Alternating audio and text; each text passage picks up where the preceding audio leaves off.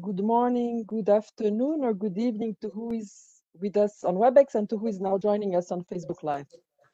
The Geneva Environment Network and the International Union of Conservation of Nature have the pleasure to welcome you today virtually for a special session of the Geneva Dialogues on Nature-based Solutions. Our event today is also held as a World Environment Day celebration, the official for the Geneva stakeholders. The theme of the day this year is ecosystems restoration, and as we are launching the United Nations Decade on Restoration on this occasion, this event is also officially part of the events of the decade. The event today is structured in two parts, a short welcome and introduction part focusing on the context of World Environment Day and the launch of the Decade on Ecosystem Restoration. Our master of ceremony for that part is Bruno Pozzi, the director of the Europe Office of the United Nations Environment Programme.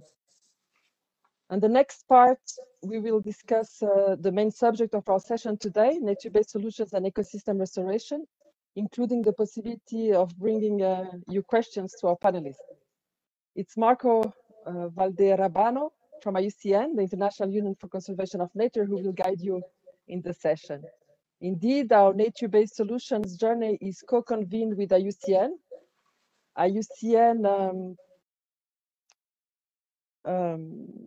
is located not very far from Geneva. It's part of the great area of Geneva, and is an essential global actor bringing together the world's most influential organizations and experts to conserve nature and accelerate the transition to a sustainable world. We have again the pleasure to have some leading experts from the network with us today. As you will hear from our guests and from our moderators, the nature-based solutions dialogues aim to facilitate further engagement and discussion among the stakeholders in International Geneva and beyond in the lead up to a critical year for nature and society. Before I give the floor to Marcos as co-convener of the session, let me briefly mention for those who wouldn't yet know the Geneva Environment Network that we are a network of more than 100 institutions and secretariats based in Geneva that make this region one of the global hubs for environmental governance. Administrated by the United Nations Environment Programme and supported by Switzerland, we organize various networking activities, including regular multi-stakeholder roundtables and briefings on major environmental trends. Let me also remind you that the documents presented today, the summary, as well as the video of the dialogue will be made available on the webpage of the event. Before Bruno Pozzi takes the floor for the official launch of the event, let me turn to Marcos, who is a program manager of the Red List of Ecosystem at IUCN, who will be completing this welcome message before we turn to Bruno, and will later moderate the discussion as mentioned. Marcos, over to you. Thank you very much, Diana, and welcome everyone. As a co-host of this global dialogue on nature-based solutions, I want to welcome you all for this very special event where we are going to be talking at the same time about the launching of the UN Decade of Restoration, or the World Environmental Day, about how we connect the dots between restoration, protection of the environment, and nature-based solutions. As Diana, you were just mentioning, we're going to have two main blocks in this webinar. First part, with which Bruno will moderate, will be the opening remarks. And then we will move into a more thematic content, going into the nuts and bolts of how we can make those connections between restoration and nature-based solutions. And for those of you that are courageous enough to stay with us until the end of the webinar, we'll have a surprise video at the end, and a session of questions where you can interact with the panelists and ask some questions and address those directly. So with further ado, I'm going to give the floor to Bruno for the official opening of this webinar, and then I'll take it back to introduce our dear panelists and introduce briefly the topic. So over to you, Bruno. Thanks a lot, Marcos, and thanks, Diana. Really a pleasure to be with you today on as you just set the scene for a number of occasions. Of course, the World Environment Day, and usually we can see each other on a round table, on a panel at La Maison de l'Environnement in Geneva, and we host a celebration together with our host country, with the canton, with all stakeholders. We can't do it this year because of the sanitary situation. But it is such a great opportunity to meet, to be with you, all colleagues on the panel and all those online who follow this webinar, to celebrate the environment.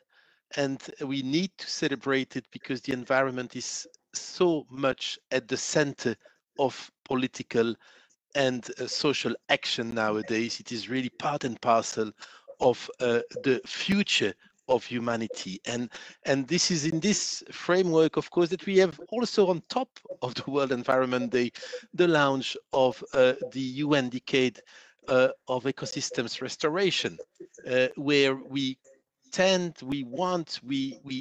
are uniting as United Nations and as a movement of friends of nature to say enough is enough. We must make peace with nature. We must bring solutions that are based on nature to address the three crises that our planet is facing: biodiversity loss, climate change, and pollution. And by doing this, by creating this movement of the UN Decade on Ecosystems Restoration, which starts now and will last until 2030, in the same decade of the acceleration of the SDGs, we need to achieve the SDGs by 2030. Well, we are calling for more action on nature and more action for people through nature. Nature-based solution on the larger scale will make a difference in safeguarding safe security, in procuring clean water, and in indeed, as I was saying, bringing a solution or part of the solution to the three crises that we are facing. So it's really this movement of civil society, governments, private sector, all together to invest in healthy and strong ecosystems that we are creating today. To do this, we've got a very important panel and discussions ahead of us. So I won't be too long. We will start with opening remarks by a number of colleagues and excellencies. And as is the tradition, because we are hosted by Geneva, we are dans la Genève Internationale, and the Geneva Environment Network, as Diana has reminded us, is supported by Switzerland. I've got the pleasure really to welcome our host country, represented by the head of the Federal Office for the Environment, Catherine Schneeberger, to do a few opening remarks. Catherine, over to you. Thank you very much. Excellencies, dear friends, when I took office about 1 year ago, I realized immediately how interconnected environment policy is today. Many of our national action plans are rooted in international strategies. Geneva, Nairobi, Bonn, New York have become important hubs for my daily work as director of the Federal Office for Environment. Unfortunately, the COVID pandemic still limits physical meetings. I would have been keen to meet you in person, of course, to visit the International Environment House and all the institutions that take part in the Geneva Environment Network. But I am glad that we all learned to use video conferencing tools and appreciate that this online workshop on the occasion of the World Environment Day 2021 allows us at least a virtual exchange.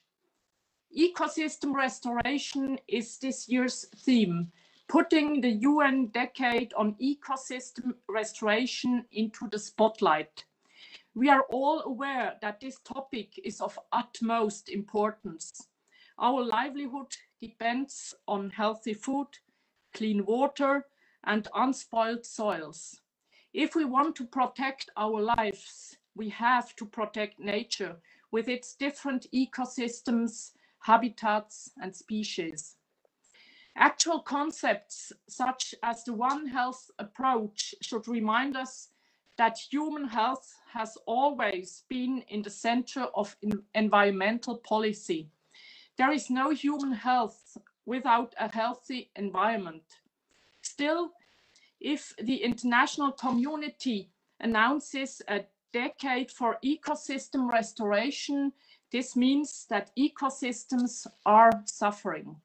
We have to admit, we didn't care enough about sound ecosystems. Overexploitation, pollution, uncontrolled extension of settlements, traffic infrastructure, and intense agricultural production affects many areas, also in my own country, Switzerland. Luckily, we don't suffer yet of drought and desertification. Luckily, we fully protected our forest already more than 100 years ago. But we have polluted water sites and corrected waterbeds, poor in biodiversity. No wonder that in the office I am heading, we develop projects to restore these degraded sites. Furthermore, we can't deny that international trade and imported products we, people living in Switzerland, consume leave a non-neglectable ecological footprint behind us. This negative impact on nature, on ecosystems, on habitats, on soil often occurs abroad, often in developing countries. Now we have to restore, repair these degraded land and seascapes. Well, I am convinced that the knowledge is here, in particular inside International Geneva, where the world's competence centers for environment, health, trade, development, labor are located. We have to make sure that this knowledge is shared, that we all together amplify the message that sustainable development is possible. In this regard, Switzerland is glad to host so many centers of excellence here in Geneva. Alongside with Nairobi, Geneva is the global center of international environmental policy. In my work, I can feel the spirit of International Environmental Geneva. I am deeply impressed by this place, this network that brings together so much expertise, commitment, and engagement. Finally, let me express my gratitude to UNEP for its marvelous work all over the world, and in particular here in Geneva. Nevertheless, the only reason why this place is so vibrant and stimulating is you. Each of you individually and all of you together make International Geneva the environment house and this place to what it is. So I thank you so much for your work. Thanks a lot. Thank you very much for these words and for underlining already the sense of movement and the sense of network, which is so much important in what we do in the environment, but also in the spirit of the decade. And to talk about the decade, I've got now the pleasure as well to call my colleague Dominique Burgeon, who is the Geneva director of FAO. FAO, together with UNEP, is co-leading the UN Decade on Ecosystems Restoration, and it is really a pleasure to see this cooperation in the spirit of the one UN that is embedded in the UN reform, to see our two agencies working together, working hand in hand. Dominique, over to you. Thank you very much, Bruno. Excellencies, colleagues, dear participants, good afternoon. We are, of course, very pleased to participate in this Geneva Nature-based Solutions dialogue, coming right after the launch on Saturday of the UN Decade on Ecosystem Restoration. It is clear to us that this event and future ones can definitely contribute to amplify the call for protection and restoration of the planet's ecosystems. As you were saying, Bruno, FAO and UNEP have a long history of partnership and will be joining forces to ensure that the vision of the UN Decade on Ecosystem Restoration is fully realized. Ecosystems are, as was said, at the center of life. They provide us with priceless benefits, from stable climate and breathable air to supply of water, food, while of course playing a role in protecting from disasters and diseases. Yet, as we all know, ecosystems face massive threats. Forests are being cleared. 10 million hectares of forest are lost every year. Rivers and lakes are polluted. Wetlands and peatlands are drained. Coasts and oceans are degraded and overfished. Just to mention a few examples. Conservation of healthy ecosystems is essential but not sufficient. We need to go beyond and restore all ecosystems that can be restored. At the high-level virtual launch of the decade last Friday, FAO Director General Dr. Chu Dongyu highlighted that increasing pressure on the world's natural resources is affecting the well-being of 40% of the global population. He called for a change of mindset, as business as usual is not an option. The Director General also said that we need more efficient, inclusive, resilient, and sustainable agri-food systems to help restore ecosystems and safeguard sustainable food production, leaving no one behind. The UN Decade on Ecosystem Restoration is definitely an opportunity to reset our relationship with nature. Knowledge exists and promising initiatives are undertaken in many different contexts, but more is needed. Action is needed at scale. For example, to deliver on the existing commitment to restore 1 billion hectares of degraded land. We need to act on our commitment. Rebuilding ecosystems requires action from everyone, from individuals to communities, investors, politicians, and regional and international organizations. We are at the start of the decade. It means that together, FAO and UNEP, we will make sure we provide you with both the best of our expertise, as well as with a platform to exchange experiences and, as we would say, prosperity lives. Today's event brings an excellent contribution to that effort, and I would like to invite you also to join us for the next event, the FAO and UNEP Geneva webinar event that we'll be hosting tomorrow to celebrate the launch of the decade, and which will take place also on the occasion of the World Ocean Day, which will therefore provide us an opportunity to have a special focus on these marine ecosystems, which are, as you know, under tremendous pressure. So with that, Bruno, I would like to thank you, and I would like to reaffirm FAO commitment to work really hand in hand with UNEP and with the other willing partners to make this decade a success. Thank you.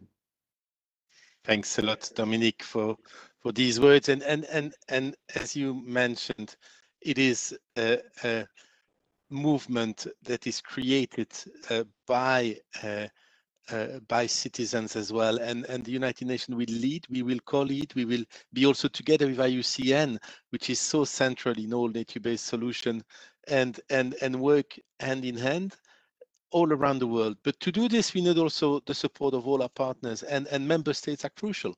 And I've got now the pleasure to turn to Ambassador Joaquin Mazamartelli of El Salvador. El Salvador has been, from the very beginning, one of the countries that supported the adoption of the resolution of the UN General Assembly that set the decade into motion, that created the decade, and therefore, from very early on, your mission, Ambassador, has been in contact with the Geneva Environment Network and with UNEP in Geneva to see how we could work together. So over to you, Ambassador. Thank you very much. Excellency, dear friend at the Geneva Environment Network, distinguished panelists and participants in the high-level dialogue on nature-based solutions. At the outset, allow me to congratulate the organizer for such a timely occasion for the launch of the United Nations Decade on Ecosystem Restoration, one of the most important initiatives led by El Salvador in the framework of the United Nations General Assembly. We believe that the Geneva Nature-based Solutions dialogue are a key platform to facilitate further engagement and discussion among the stakeholders in international Geneva and beyond, in a year that should spark integral response for the challenges faced by nature and society. We commended the effort of the Geneva Environment Network and the International Union for Conservation of Nature, IUCN, for including the topic of ecosystem restoration in their dialogue. Allow me also to show our appreciation for the very relevant interventions of our distinguished colleagues who have presented me, all of which will surely enrich our discussion. As we are all aware, the UN Decade on Ecosystem Restoration, which run from 2021 until 2030, in the opportunity to strengthen action for nature and people by employing nature-based solutions on the largest scale yet to safeguard food security and clean water and halt biodiversity loss and the impact of the climate change. El Salvador has a deep commitment to ecosystem restoration, which is aimed and supported the recovery of degraded, demanded and destroying ecosystem in order to recover ecological functionality and the provision of goods and service the people value.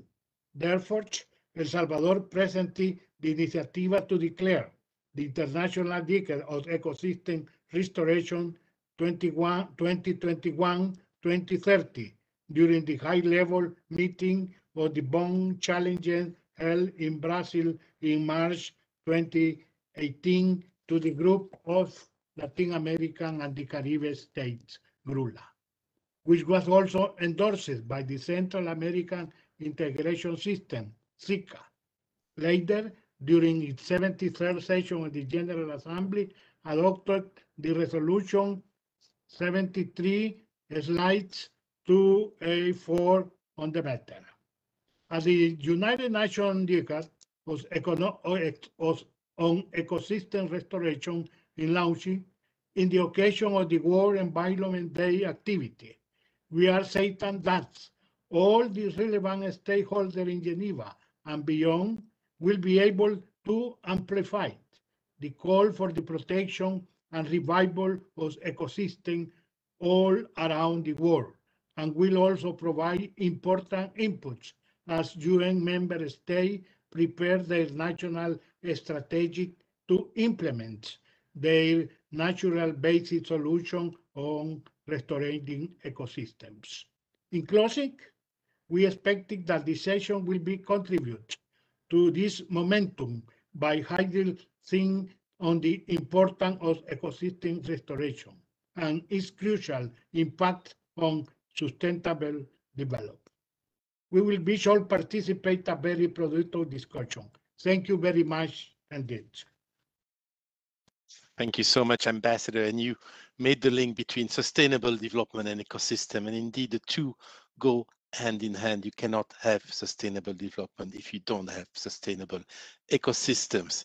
Now, World Environment Day this year was held in Pakistan, and it was an incredible celebration of unity for nature and for the environment that you hosted, Ambassador, in your country. So I've got the pleasure now to turn to His Excellency Ambassador Khalil Hashmi of Pakistan for the closing remarks of this official part of the agenda. Ambassador.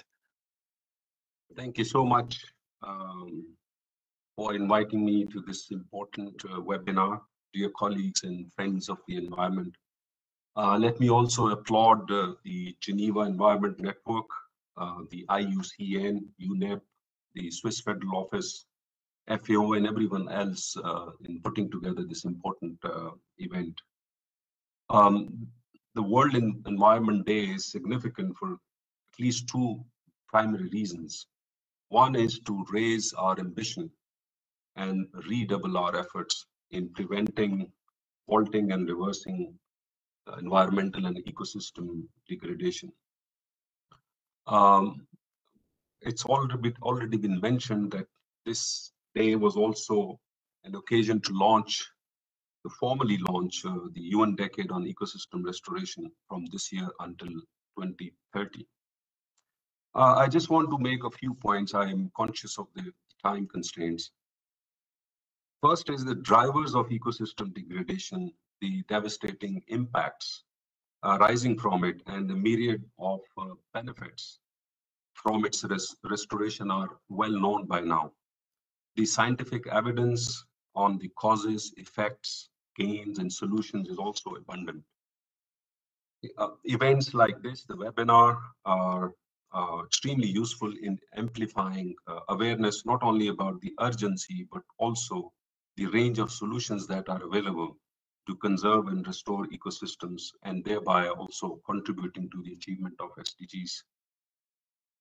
My second point is that even as progress is being made, there is much more, and as this has been mentioned before, much more to be done across regions, governments, international organizations, businesses, civil society, media, local community level, to save our planet and to recreate ecosystems in which each one of us benefits from better air, better food, better water, and better biodiversity. As Mr. Bozi, you mentioned Pakistan, 2 days ago, Pakistan was the proud global host of this year's Environmental Day, and our Prime Minister was joined by a number of other global leaders to mark this important milestone. My third point is that I'm very pleased to inform that Pakistan is leading by example in taking ambitious actions despite our limited economic resources. We have set policies and initiatives in motion, and I can share a few of them with you. 3 years ago, we launched the Ecosystem Restoration Initiative, under which an independent fund has been created, and we ourselves have contributed $50 million to this fund. We have so far planted 1 billion trees and set ourselves a target of planting an additional 9 billion in the next 3 to 4 years. We have put in place a Recharge Pakistan project to restore 19 wetlands and regenerate aquifers by harvesting floodwater. We've also set a target of converting 60% of our energy needs to renewables by 2030, and to replace 30% of road vehicles to electric vehicles by the end of this decade. And we have also introduced a ranking of cities under the Clean Green Pakistan Index based on green footprint and cleanliness. We are adding 15 new national parks to the existing 30.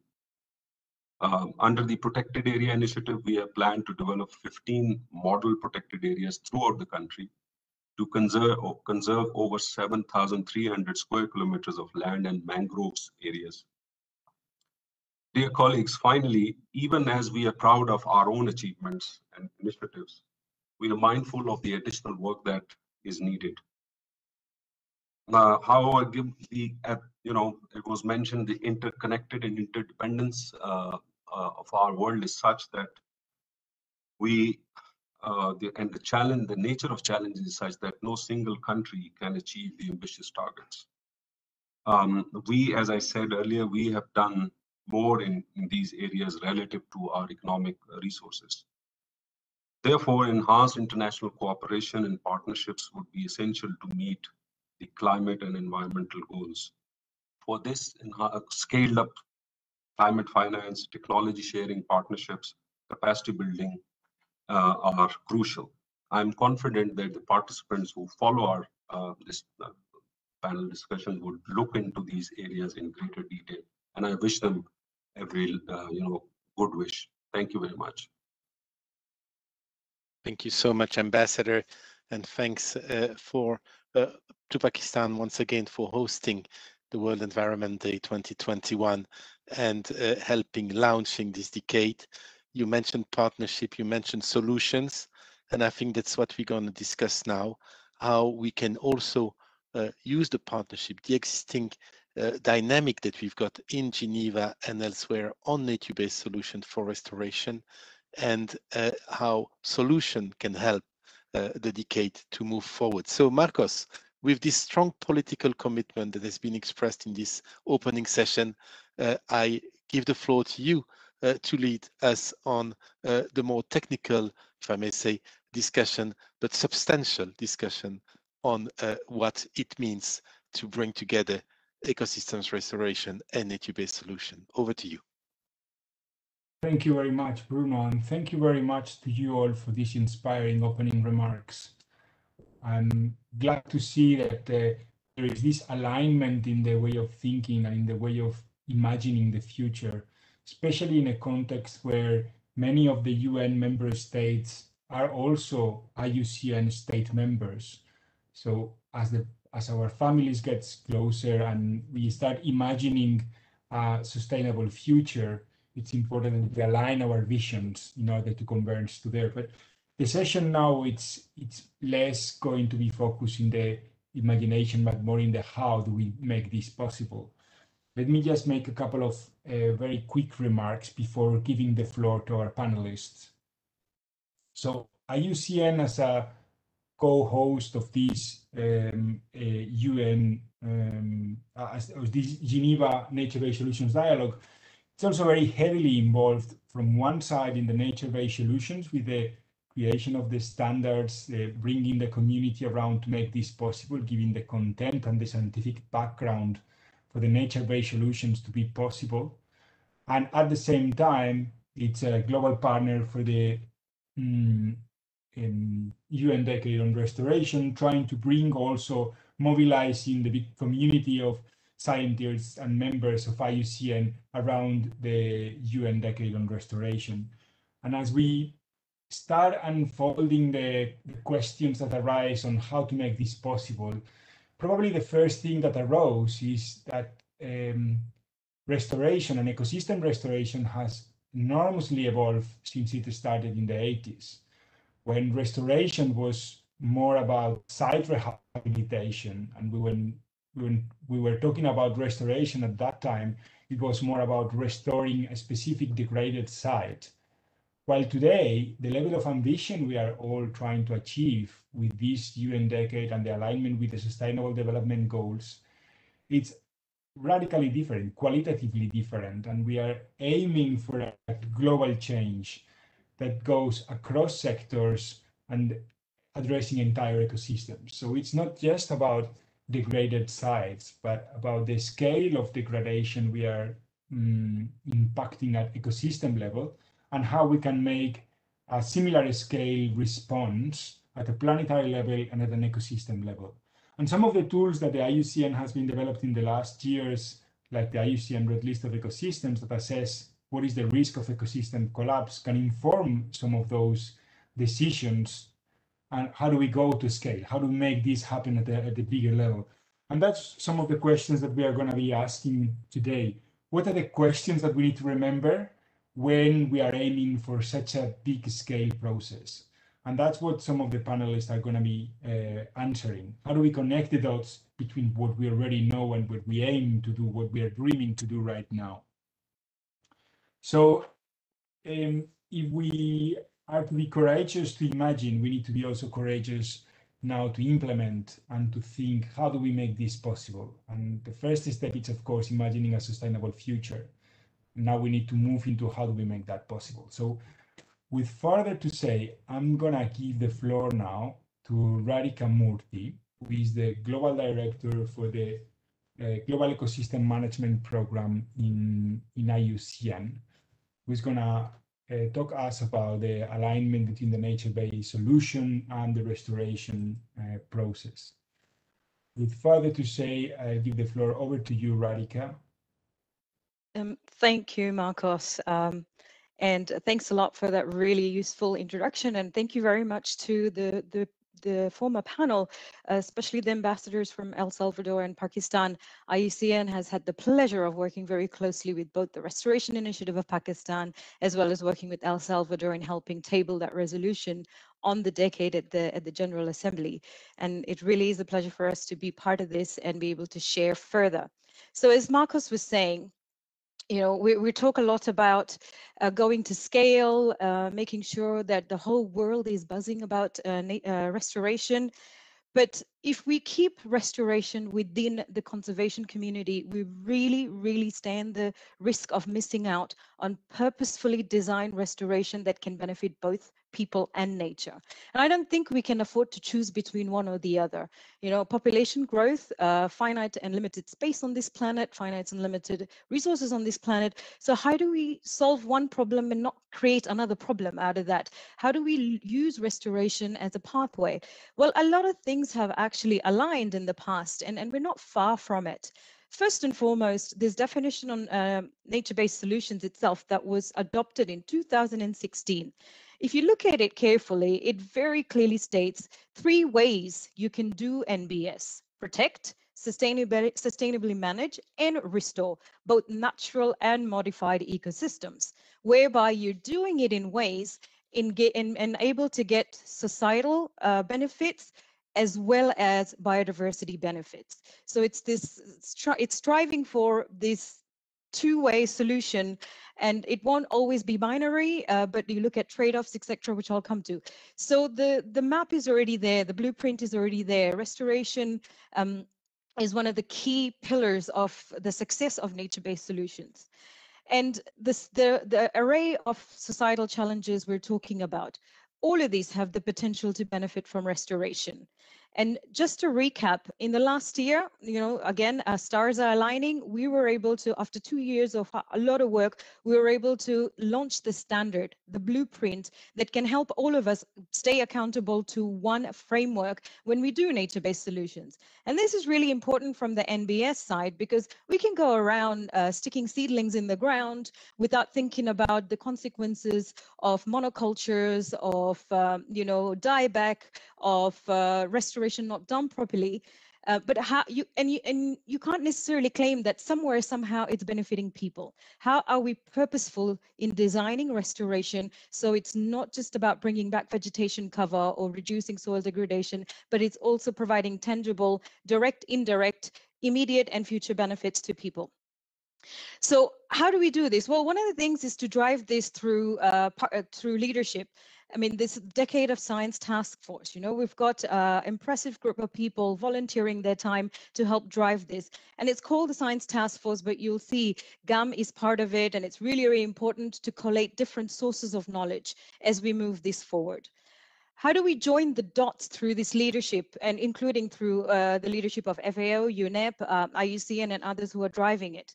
Making sure that there's consistency, and Marcos, who's part of my team, can talk a lot better about this, but the opportunity with this new classification system, for years we haven't had a definition of ecosystems itself. So how do you create consistency and connections and join the dots? Now we have a classification system that was just launched in March this year, which can become that blueprint again, or that base map for all ecosystems to show around the world how are mangroves doing, how are seagrasses doing as we try to help them recover. And working with very quantitative measures, are we going more into the green with our actions because there's something wrong there, or are we reducing the risk of collapse of ecosystems? Ecosystems collapse just like species become extinct. So which way are we going, and how do we actually systematically measure that? And also, what can we build on? Things like the Bond Challenge Barometer. It's worked for forest. How do we replicate that for other ecosystems? What are the things we can tap into and actually work with already? How do we bring people together? You know, different experts, different groups, different networks that are actually already working on things. We don't have to create everything from scratch. How do we tap into people? We have 17,000 volunteer experts from different ecosystem types. Also outside of IUCN, things like Global Mangrove Alliance already exist. Similarly, how do we leverage existing initiatives and new initiatives? How do we connect with each other? These are things all ongoing, part of the process, working with the Bond Challenge, building on that, you know, looking at rangelands, looking at the community of practice around mangroves. And then any new tool we create, I'm sure you'll agree with me that it needs to be aligned with existing and past tools. More and more tools and guidelines, yes, but how do we align principles of ecosystem restoration in this case to really leverage the benefits of restoration to nature-based solutions and the value of nature-based solutions in informing restoration. So this is some ongoing work, and you can see how we've mapped out the 9 principles which are in the making and will be launched in September at our Congress, and how they have the potential to align to nature-based solutions. So again, the scene is set. The UN Decade of Ecosystem Restoration can be one of the most influential tools in realizing our NbS ambitions, and it's not just one way. NbS has so much to benefit from restoration, and restoration can get so much direction from nature-based solutions in making sure there's a win-win for people and nature. So just to set the scene with that and inspire us a little bit. Thank you very much, and Marcos, back to you. Thank you very much, Radhika. Thanks for such an inspiring sort of options that we need to explore, and thank you very much also to set one of the main challenges, which are the trade-offs that often happen between restoration and development, because that provides a very nice framework for our next speaker, who is Musonda Mumba, the director of the Rome Center for Sustainable Development at UNDP, who can maybe explore further on how do we make the restoration, bring nature into the development and conservation at a scale. Musonda Mumba, over to you. Thank you very much, Marcos. Ladies and gentlemen, excellencies, thank you so much for having me. I just could not imagine, because when I used to work at UN Environment and when the UN Decade was launched on the 1st of March 2019, in no way any of us imagined that we would be launching this particular decade in the middle of a pandemic. But I suppose it's also the poignancy of life, in the sense that it has really, this particular pandemic, COVID-19, has also demonstrated and shown us our fractured relationship with nature. In 2019, I was fortunate, in 2011 actually, I was fortunate enough to have led a program together with UNDP, UNEP and IUCN focused on mountains, on ecosystem-based adaptation. What I learned from that experience in the mountains of Peru, in the Andes, in Uganda, in Mount Elgon, and also in Nepal, in the Himalayas, was the intersectionality of a lot of the issues, but also how we need to look at nature-based solutions from a very systems thinking kind of lens. And what was very interesting in all these 3 countries was very much the role of women, youth, and also indigenous peoples in terms of managing these ecosystems. And I think this is what we need to also remember as we chart the way forward in going ahead, because now we've come full circle. UN Food Systems Summit now is already talking about agroecology, something that indigenous peoples and traditional peoples have done, and to make sure that their ecosystems are intact. So how are we coming back again to those issues that we did not listen to in the past? I also want to mention that I think what's exciting right now is to also see, as the Rome Center, my team and I are supporting the G20 presidency of Italy together with COP26 as co-presidency to the climate COP. We've begun to see how nature-based solutions are now front and center and at the table of G20 discussions. And really, this is a shift, a massive shift. And we saw from the previous presidency, the Saudi presidency, and now the Italian presidency, really discussions on why nature-based solutions is important. But also it's the one thing that really connects all the 3 Rio conventions: biodiversity, land, and climate. And so in going forward, I think it's important, as Radhika mentioned, really the centrality of people and planet.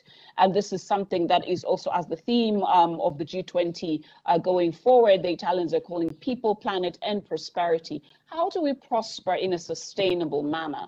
And I liked your slide, Radhika, on really the protect, sustainable, manage, and restore, because when I remember when the resolution came out, and I'm hoping colleagues have seen it, when the resolution for the decade came out, the word before restore is conserve. How do we conserve what we have?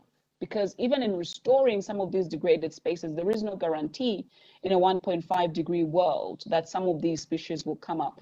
I was fortunate enough to have lived in Switzerland many years ago. In some parts of the Alps, vegetation has stopped growing with the increase of temperature.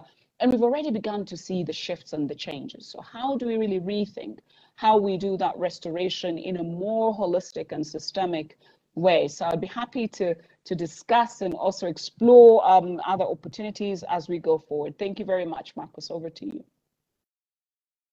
Thank you very much, Funda. Thank you very much for setting up the scene and for making my life easier also by introducing the challenge and the importance of the indigenous peoples and women, because that leads very nicely to our next speaker, Pasang Dolma Sherpa, who is the Executive Director for the Center of Indigenous People Research and Development, the CIPRED, and also the former co-chair of the Local Communities and Indigenous Peoples Platform, the CIPP. Before leaving the floor to Pasang Sherpa, I just want to remind everyone that you can post your questions in the questions and answer button. We will not answer them directly. We'll answer all the questions at the end, but feel free to post them as they arise. And without further to say, I will give the floor now to Pasang Sherpa. Over to you, Pasang. Thank you, Marcos. It's my great pleasure to be in the panel, distinguished delegates and all the participants here. Thank you very much for this opportunity to join this important event. Very great pleasure to meet all my panelists. And also very thankful for the remarks for the opening remarks as well as the response from my earlier speakers on the importance of connecting the people and the planet together. So allow me to give from the indigenous people perspectives on the nature-based solution. That as we all are aware that a different study at the global as well as at the national level already come up with the fact that how the interconnectedness of the indigenous people with the nature and that contributed for the climate change resilience, biodiversity and ecosystem. So bearing in the mind that the fact that even the IPCC of the 2019 talks about indigenous peoples traditional livelihoods, especially our agricultural practices dealing with the fighting with the climate change resilience for these impacts of the climate change.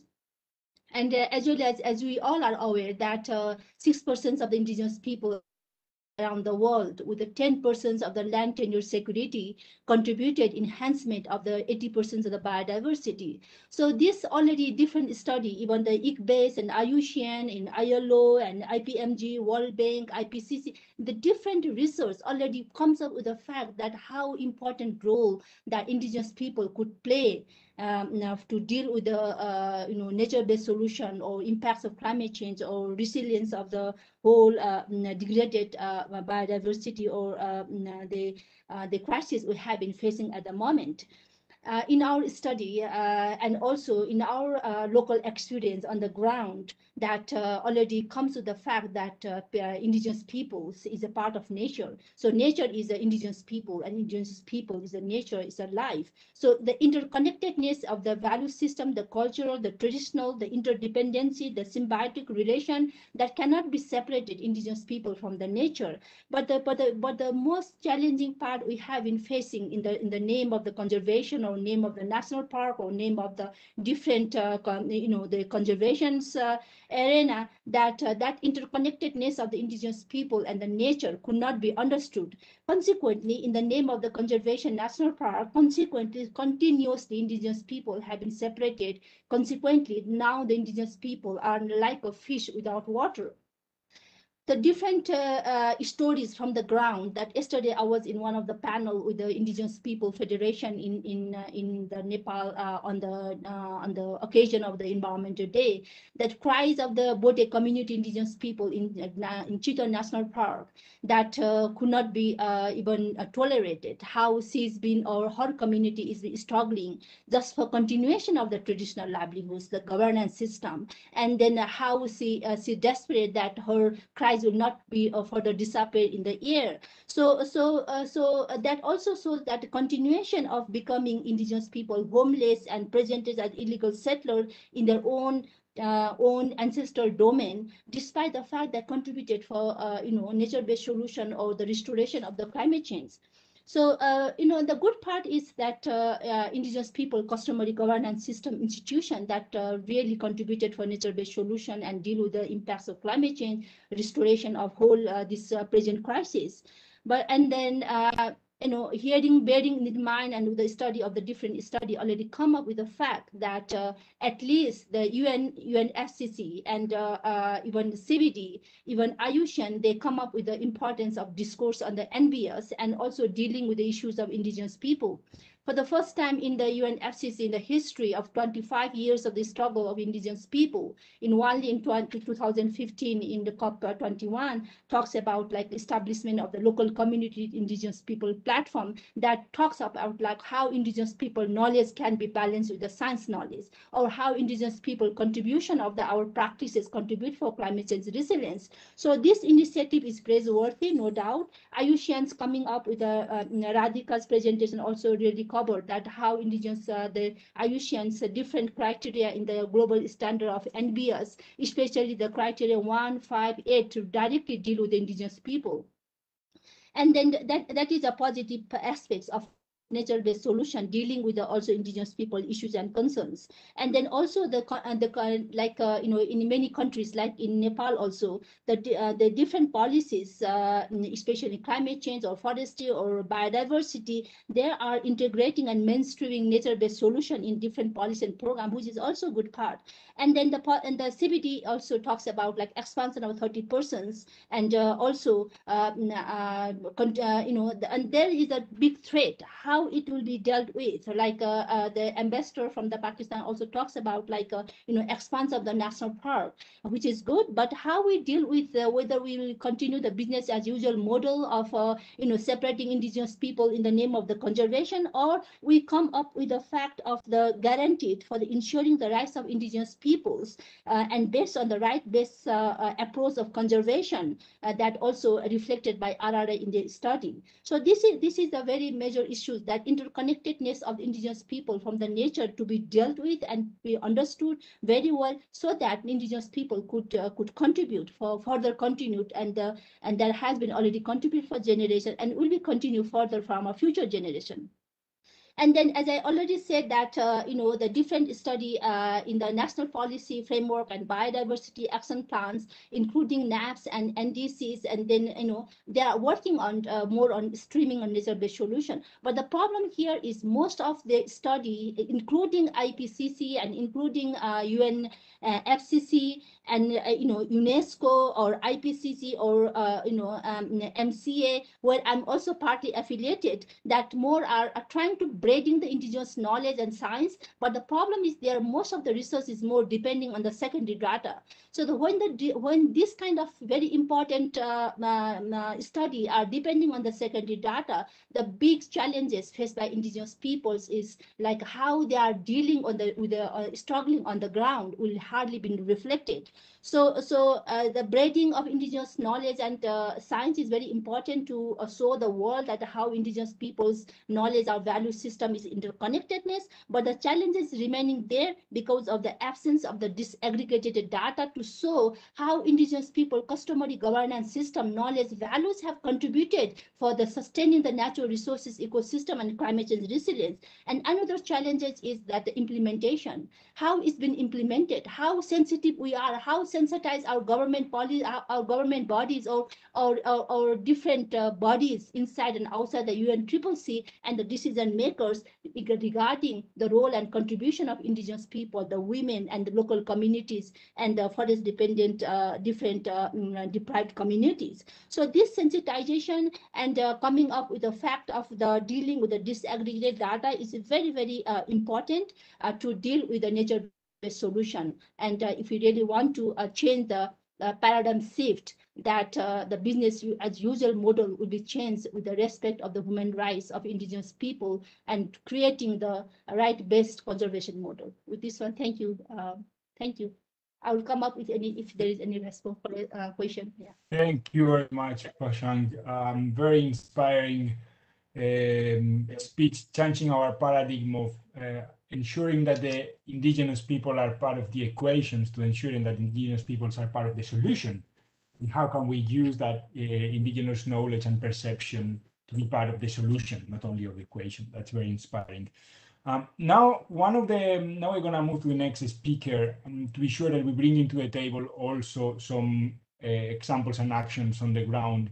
And we wanted to be sure also that the UN Decade of Restoration is not only about restoring forest or restoring land, but it's also about restoring freshwater, restoring marine ecosystems. So it's my great pleasure now to pass it over to Nirmal Shah, who is the Chief Executive Officer for Nature Seychelles, to illustrate some of the concrete examples. Over to you, Nirmal. Thank you, Marcos. Excellencies, colleagues, friends, thank you for this great opportunity, and thank you for attending this important meeting. My name is Nirmal Shah. I'm a Seychellois biologist and sustainable development practitioner. I've been implementing nature-based solutions and ecosystem restoration projects in various disciplines for 40 years. This includes fisheries, agriculture, ecotourism, coastal zone management, and protected areas.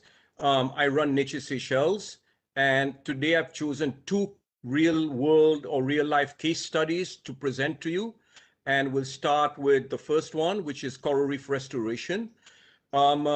This is one of our flagship species. We've been running it for 11 years now.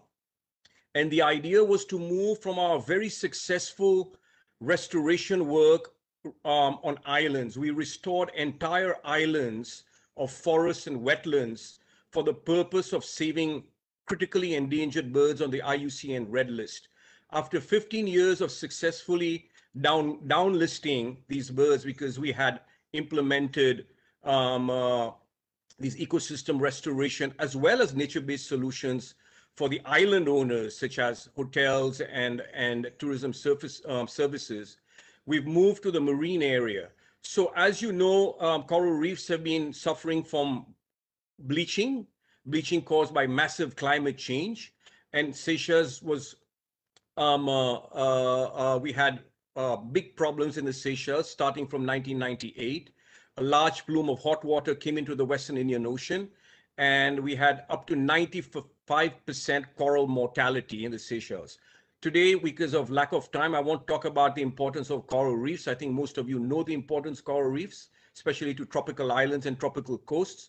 But our project aim was to use, for the first time actually, large-scale coral reef restoration to enhance natural recovery and ecosystem services. We were not trying to turn back the clock and bring back ecosystems and habitats that had disappeared, but we were trying to set up novel ecosystems to actually provide the same ecosystem services. So we chose the Kusa Island Special Reserve, which we manage. It's a 50-year-old terrestrial and marine protected area. And here you can see on the small map, our novel reef, our transplanted reef or designer reef. We had two control areas as well. A degraded control area and a healthy control area. So what happened over the last 10 years, we leveraged $1.3 million from USAID, the GEF and others. We farmed 34 species of corals underwater in underwater nurseries. Almost 44,000 corals were farmed.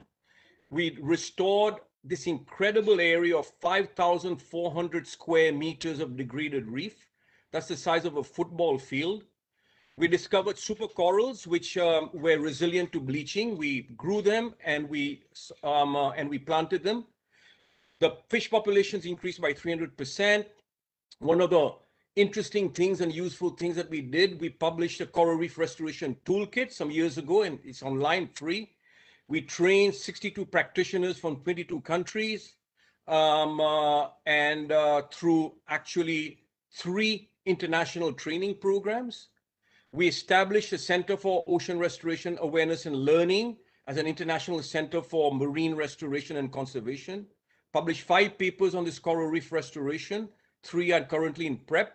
And we've been featured on many, many news channels and in newspapers and in blogs. This includes CNN, BBC, Sky News, Reuters, etc. So what are the next steps? We are now part of a very large regional project of about $10 million. In our component, we want to improve reef restoration with new science. There's a lot. Since we started 10 years ago, we were the first to to actually implement this large-scale project. Now there's a lot more people, a lot more scientists, a lot more knowledge. So we want to gather that, bring people on board. We want to set up actually land-based coral mariculture to increase the number of corals that we are producing. We want to increase ocean nurseries. We'll produce thousands and thousands of heat-resilient corals. Research and augment knowledge. We want to train a lot of local people, including local communities. And you may know that there are quite a lot of coastal protection projects going on around the world. In Seychelles, we have a few where we want to create hybrid structures, which include man-made structures planted with corals. So the next project builds on all our work on land and on sea, where we are going to set up the first locally managed marine area in the Seychelles. It's called LEAP, Locally Empowered Area Protection. This is a project we're implementing with IUCN. And this will take all the work that we've done in conservation, in ecotourism, marine restoration, and so forth, into the community. We've chosen 2 marine protected areas on Mahe Island in the Seychelles, where we want to help the community conserve, restore. We want to make them more aware. We want to create livelihood actions and actually influence policy change within government so that it allows local people to manage the areas that are important for them. Thank you very much. Thank you very much, Nirmal. Thank you very much for showing us how local success stories can grow and get to scale, and how making the connections with others is so promising. I'm gonna now give the floor to our last speaker, which is also our host, and that's why it's the last one. So because we are based in Geneva, I'm gonna give now the floor to Gilles Mulhausen, the Director General of the Water Office of the Geneva Canton. Thank you very much for hosting us, and over to you, Gilles. Thank you very much, Marcos. And ladies and gentlemen, good afternoon. Welcome virtually in Geneva, a so beautiful water country. So in the few minutes that are given today to speak about almost 25 years of experience on rivers restoration in the region of Geneva, I will concentrate my talk on only 4 levels of learned lessons. The first one is that the inscription of ecosystem restoration on the highest legal reference and a strong political will to bring resources. It's not possible if you don't have those 2 key factors, not only to bring money, but also to have human skills disponible. In Geneva, the opportunity has been created in 1997, at least 10 years before it was done at the federal or national level. So you can see that sometimes the action on the local level can go faster than at the highest one.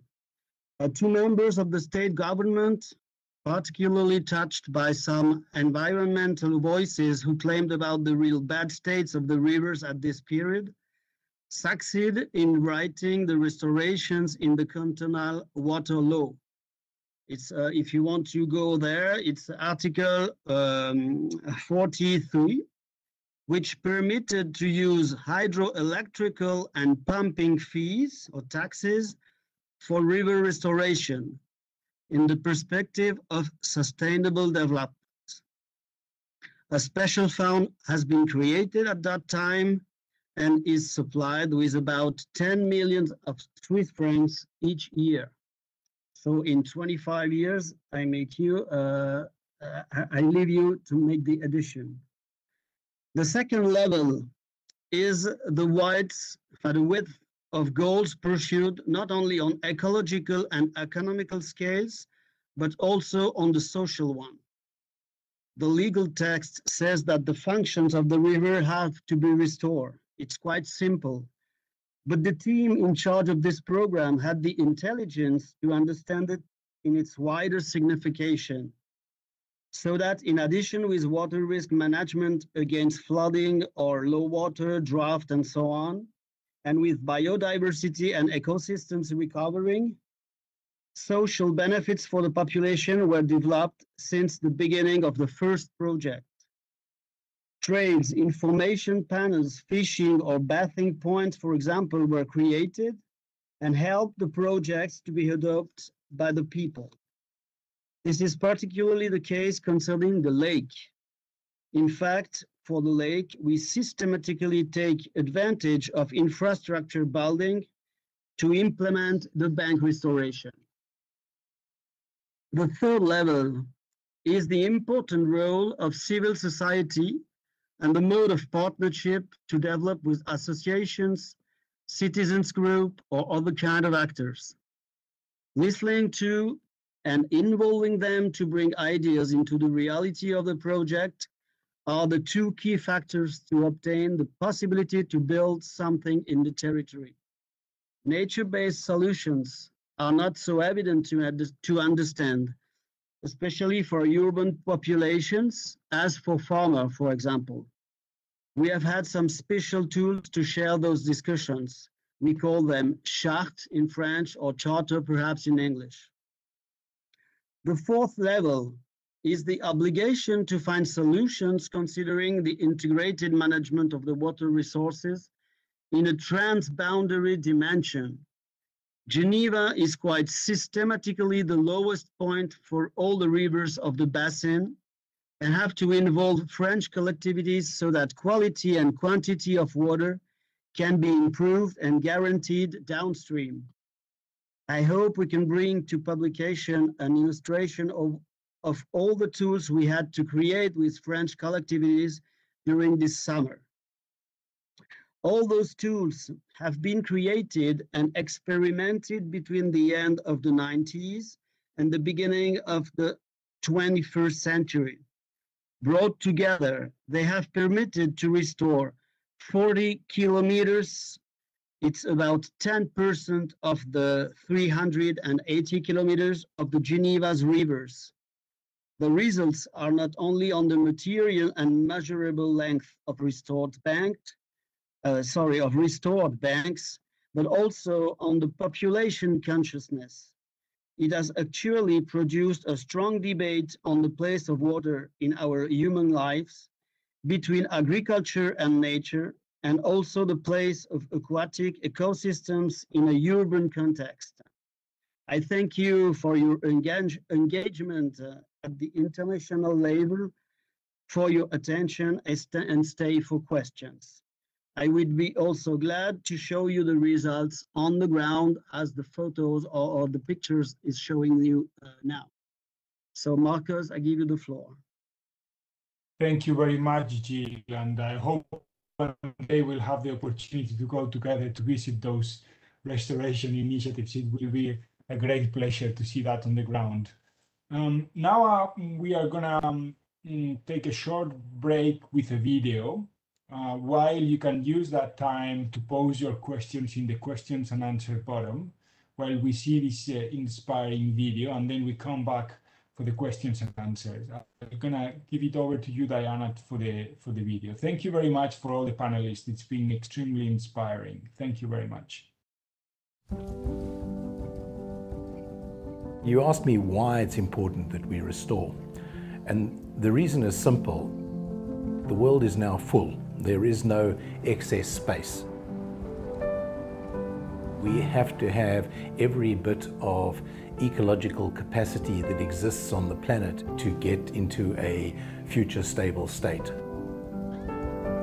The more we lose, the more difficult that is, and so we actually have to claw back some of that we have lost. We have to restore to get back to an ability to exist on the planet. You can't manage this world species by species. It can't be done. People have tried, but you end up with these, irreconcilable trade-offs. Who says that an elephant's more important than the grass that it eats, for instance? Whereas if you stand back and say, no, they both actually interact within an ecosystem, and it's the ecosystem that we have to protect, that you make progress.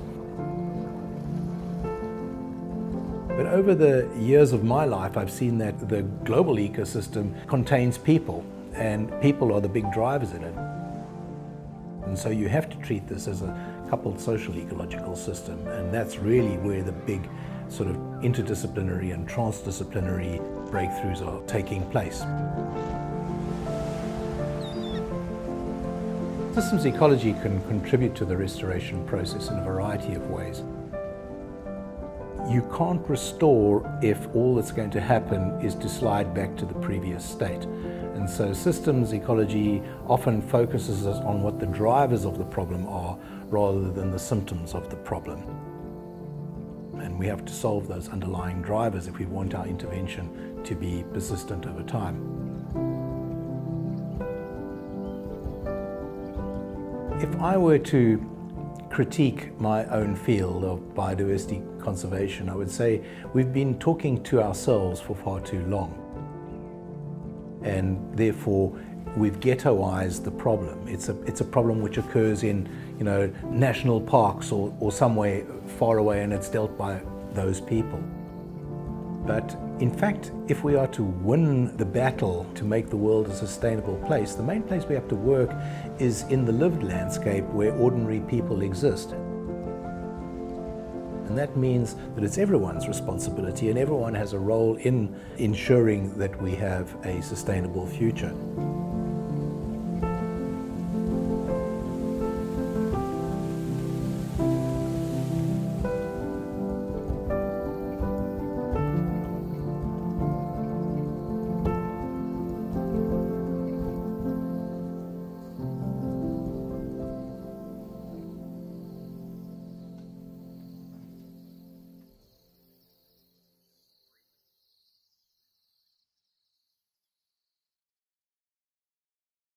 This video was a tribute. You might have recognized Bob Scholz, who is unfortunately no more with us.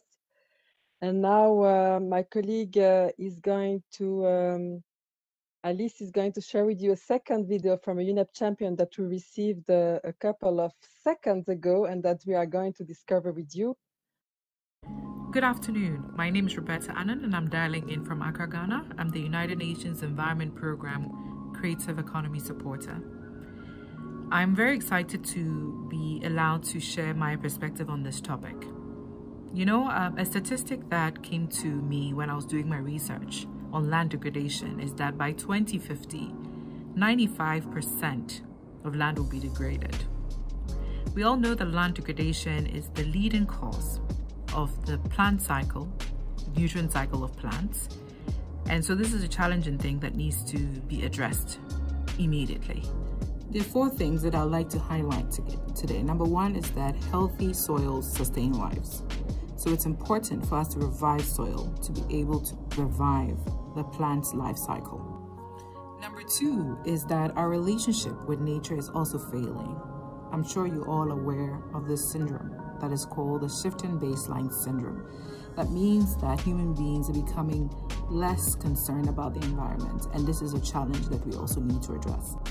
And number 3 is a topic that is quite dear to me. It's about culture and heritage. Our indigenous cultures and knowledge are closely linked to our environment. So as that is degrading and being eroded, our culture is also being eroded. And we all want to protect our culture and our heritage and pass it on from generation to generation.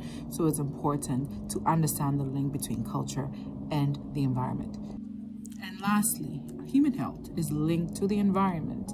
And as we're all living through these challenging times with COVID-19 pandemic, we should understand that our environment is closely linked to health. And if we want to be able to revert to some form of normalcy during this pandemic, then we also need to address how we view the environment, how we protect it, so that we can stop spreading diseases and viruses like COVID-19, and also protect and minimize and mitigate the risk that are associated with these diseases. So thank you so much for allowing me to share my views, and I wish you a successful summit. Thank you. And as you heard, this was Roberta Annan, a UN environment supporter on creative economy. And with that, over to you, Marcos. Thank you very much. And we are starting to receive some very interesting questions now that I'm going to pass on to our dear panelists.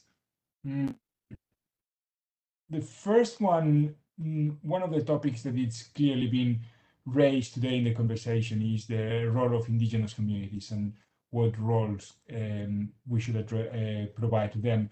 And one of the questions from the audience is, how can we ensure that indigenous and local communities are front and center in restoration strategies, but also in plans global to local level?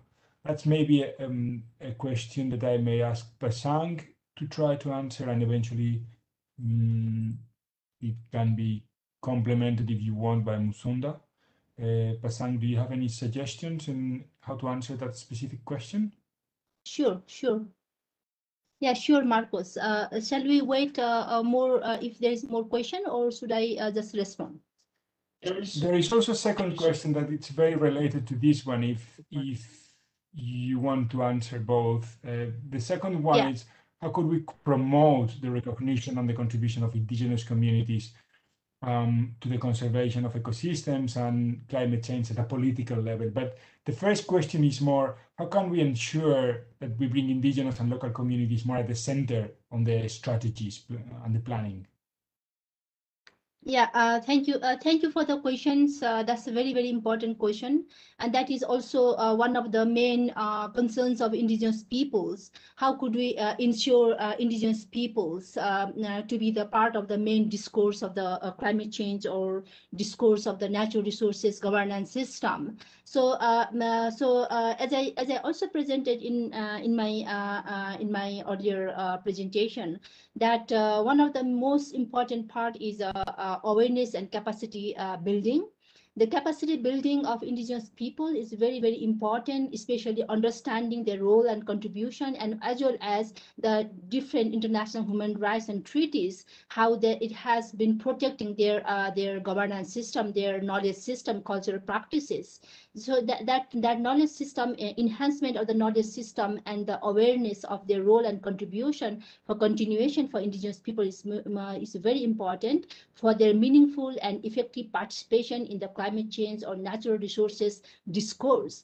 Because the problem here, what happened, like, we have indigenous people in the climate change discourse, or we have indigenous people in our meeting, but the effective participation is hardly been there because of the level of the awareness and the capacity.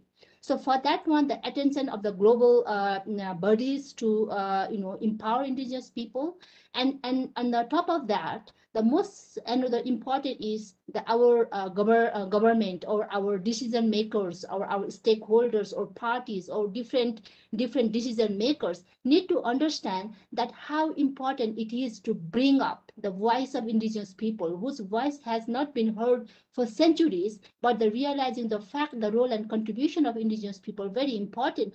So bringing them, giving that space for the discourse. So this is the two-way of first encouraging indigenous people, but at the same time realizing the importance of indigenous people's engagements. So this will help for effective strategy. Yeah. Excellent. Thank you very much, Pasang. Very inspiring. I don't know if you want to complement Musonda. Sure, I could complement very briefly. I just want to add, and thank you so much, Pasang, for that. I also want to add just very quickly that I think it's important to also recognize that there's been a lot of challenges with a lot of environmental defenders. And as such, I think it's important to recognize the necessity of really policy on the ground and in countries to protect this 5% population that takes care of 80% of our biodiversity. We're also realizing more and more that, the diseases that are emerging are also as a result of monocultures, the absence of diversity. And so we have to recognize really the importance of this community. So in engaging them is making sure that there is a safe space, even at the political space, and making sure that we understand the importance of this going forward. Thank you. Yeah, Marcos, can I just jump in one thing just to add on the Musonda? Please.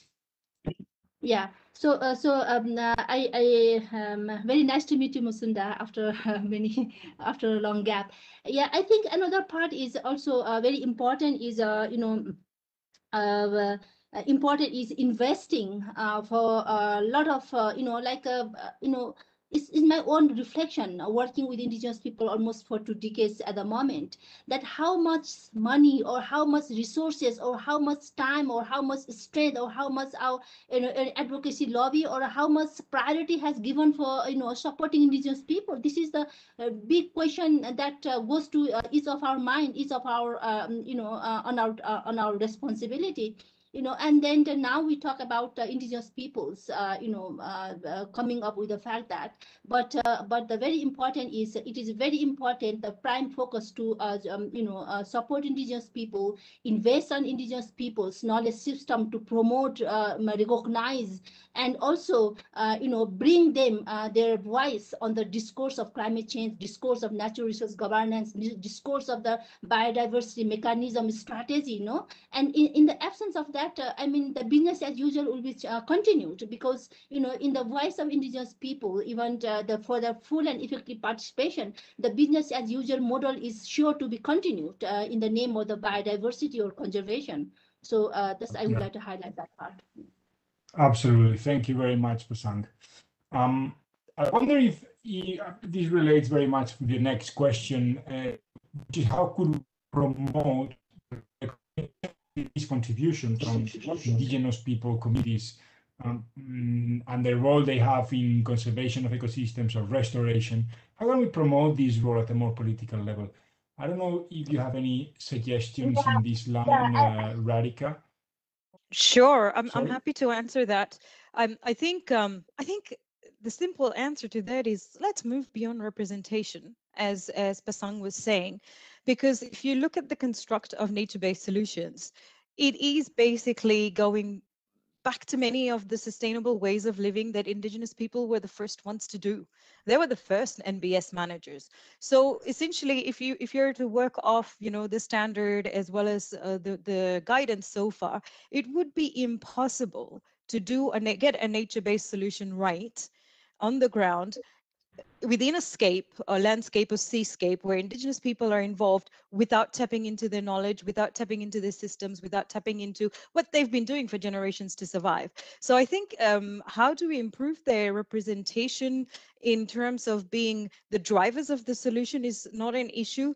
Certainly listening to Pasang, it is more about how do we increase their representation or get their voices heard more strongly in their global policy arena. And I think that's what all of us agencies, the UN colleagues, as well as IUCN and others, need to work very closely with indigenous peoples groups to do. And in 2016, this was recognized within IUCN's governance framework. We have state members, we have NGO members, but 2016 was the first time, unfortunately it took us that long, to launch the indigenous peoples groups that can become members of this conservation union. That's the start, but we have a long way to go. I can't recall how many groups we have now in our membership to really bring that at the forefront of decision making and not just represent them in terms of a tick box exercise. So I would say on the ground, this is our opportunity to really co-develop robust solutions. Impossible to do it without looking at what's been done on that landscape or seascape and how things were done in a more sustainable way. But certainly many of us need to pull our efforts and political clout together to open up those global spaces. But the more we can collaborate on the ground, the easier the rest will come and follow. Excellent. Thank you very much, Radhika. I'm going to ask one last question, and then we are going to just close the event with a round of very quick take-home messages. But there is one more question I wanted to share, and it's how can we ensure that socioeconomic development and restoration for the marine area while preserving ecosystem services? I think this is very relevant both for marine and freshwater ecosystems. So I wonder if Gilles and Nirmal can both have a quick go to this question, and then we'll make a round of take-home messages and stop there. Can you just repeat the question, please, because I don't read it? It's about the challenge between how do we ensure the conservation of coastal and marine areas and at the same time ensuring socioeconomic development. So the trade-off between socioeconomic development and preservation of the ecosystem services. How can we manage this dilemma? Is development against socioeconomic development, or? So perhaps my answer will be short. In Switzerland, I think it's quite a challenge to address the good, how do you say, taxes. So you have to take taxes on hydroelectric or on drinkable water, and to address them for the biodiversity and social goals. And with this, you can manage with all the three goals of sustainable development. So I think in Switzerland, it's I think the main challenge to do now. It's to equilibrate the financial provenance of the contributions.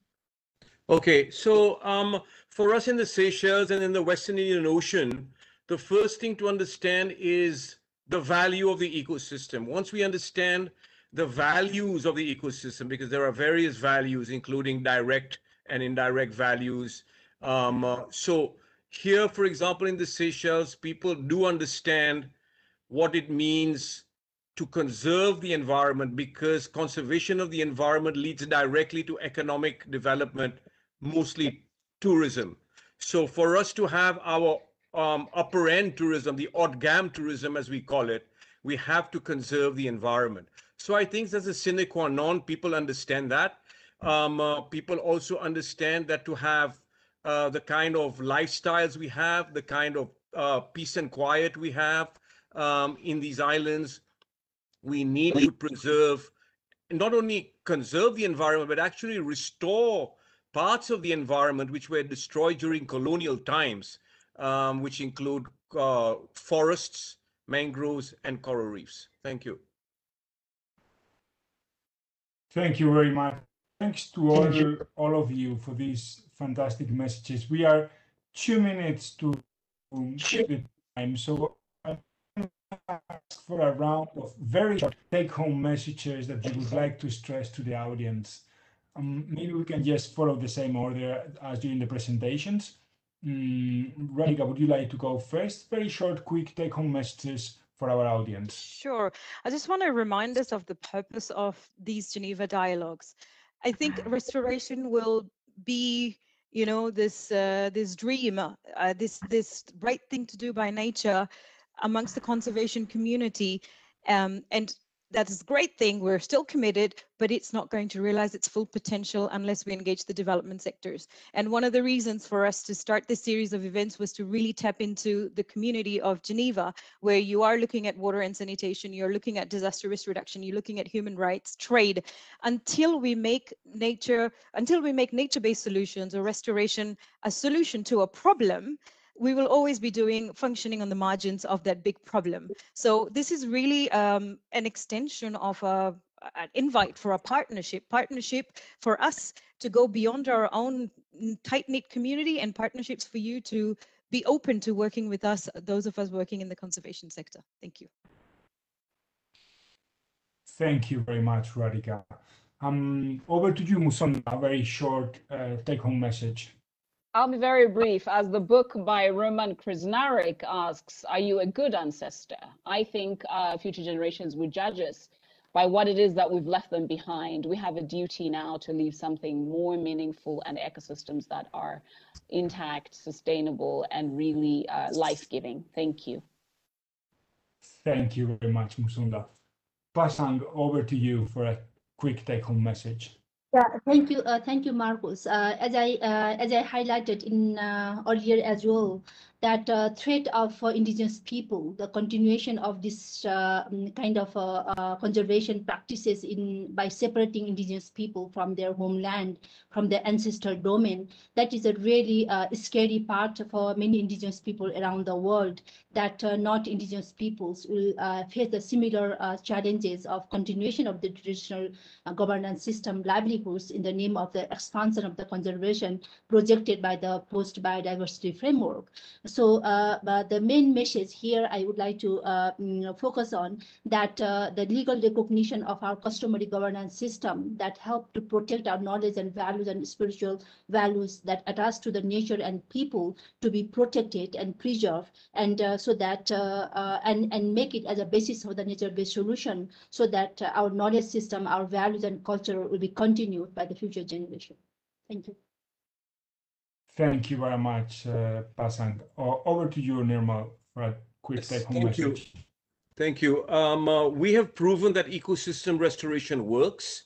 It works across terrestrial and marine and wetland domains, and it provides nature-based solutions to development partners such as tourism and the blue economy.